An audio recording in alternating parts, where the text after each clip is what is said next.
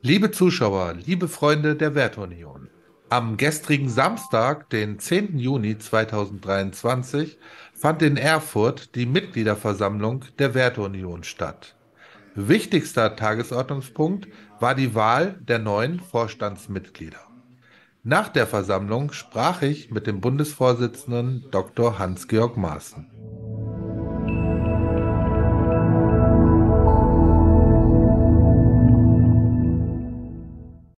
Herr Dr. Maaßen, der neue Vorstand der WerteUnion ist jetzt soeben gewählt worden. Sind Sie zufrieden mit der Wahl? Ich bin sehr zufrieden mit der Wahl.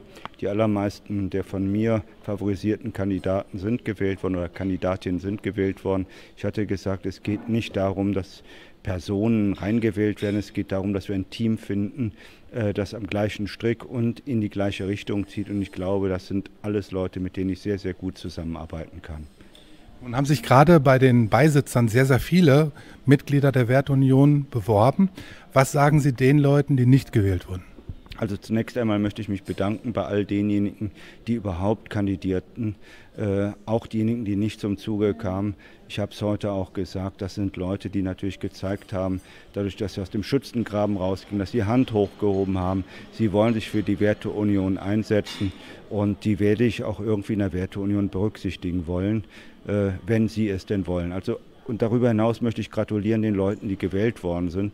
Das ist ein Kai-Achim Schönbach, der frühere Vizeadmiral der Bundeswehr, der frühere Inspekteur der Marine der Bundeswehr. Ich möchte gratulieren Simone Baum, auch als stellvertretende Vorsitzende. Ich möchte gratulieren dem Professor Pistner. Und ich möchte natürlich Peter Matschuk gratulieren. Er ist neu in den Vorstand gewählt worden und soll im Vorstand die Interessen des Mittelstandes und der mittelständischen Wirtschaft berücksichtigen. Die Beisitzer, da gab es letztendlich eine große Konkurrenz.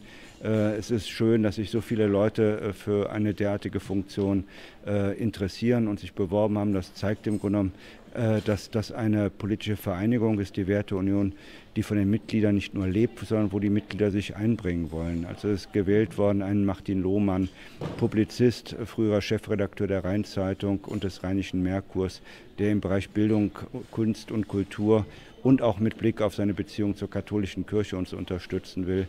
Es ist gewählt worden ein Mai Kur, ganz anderer Typ. Er ist sechsmaliger Kickbox-Weltmeister und ein Unternehmer, der ein großes Sicherheitsunternehmen in Berlin hatte, ist gewählt worden, Dr. Bernhard Fleischmann, ein Ingenieur, der im Bereich Klimapolitik, Energiepolitik vielen etwas vormachen kann, und zwar argumentativ und nicht mit Glaubensüberzeugung.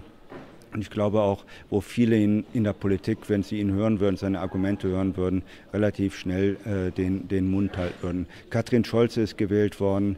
Das ist die gute Seele eigentlich der WerteUnion, die den Laden am Laufen hält, die innere Organisation betreibt. Und Stefanie Vogt aus Mecklenburg-Vorpommern ist gewählt worden, die Landesvorsitzende aus Mecklenburg-Vorpommern. Sie war eine Überraschungskandidatin, aber sie hat sehr, sehr viele Mitglieder hier durch ihre Präsentation begeistert und ich freue mich auch mit ihr in Zukunft zusammenarbeiten zu können. Es sind Stimmen laut geworden, die man vernehmen kann, auch innerhalb der WerteUnion, aus der WerteUnion eine Partei zu machen. Wie stehen Sie dazu? Sie haben schon mal gesagt, Sie möchten das nicht. Können Sie sich vorstellen, dass die WerteUnion auch eine Partei wird? Also wir sitzen derzeit, sage ich mal, zwischen allen Stühlen. Auf der einen Seite eine CDU-CSU, die nicht bereit ist, auch nur 1 Millimeter in Richtung Mitte zu gehen, sondern die den Linkskurs von Angela Merkel, von Kramp-Karrenbauer und von Laschet fortsetzt.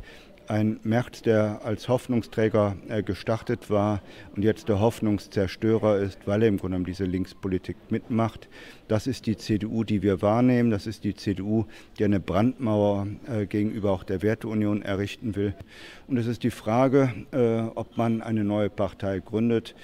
Das kann und will ich einfach nicht ausschließen. Das hängt natürlich auch von Merz und der CDU ab, wenn die Lektion endlich begreifen und verstehen würden, dass eine Zukunft der CDU eigentlich nur eine konservative, eine liberale, vor allem eine werteorientierte CDU ist, dann braucht es auch keine neue Partei. Wie hoch schätzen Sie denn die Chancen ein, nach dem, was in den letzten Jahren passiert ist, dass es eine Kehrtwende innerhalb der CDU gibt?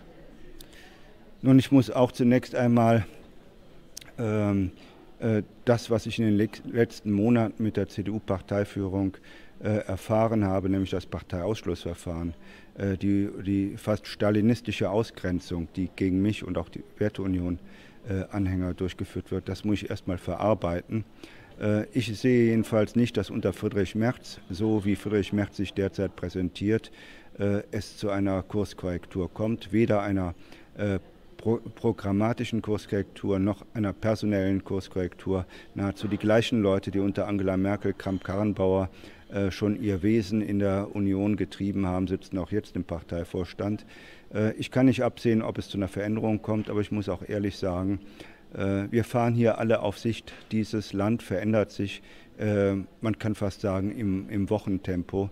Dieser Abbau von Wohlstand, dieser Abbau von Energiesicherheit, dieser Abbau aber auch von Rechtsstaatlichkeit und Demokratie habe ich nie für möglich gehalten. Und ich weiß nicht, wie Deutschland Ende dieses Jahres aussieht, aber auch ich weiß auch nicht, ob die CDU nicht Ende des Jahres eine andere Partei ist oder ob die CDU nicht Ende des Jahres überhaupt noch eine Partei ist. Sie haben gerade von Wesen gesprochen. Meinten Sie nicht eher Unwesen?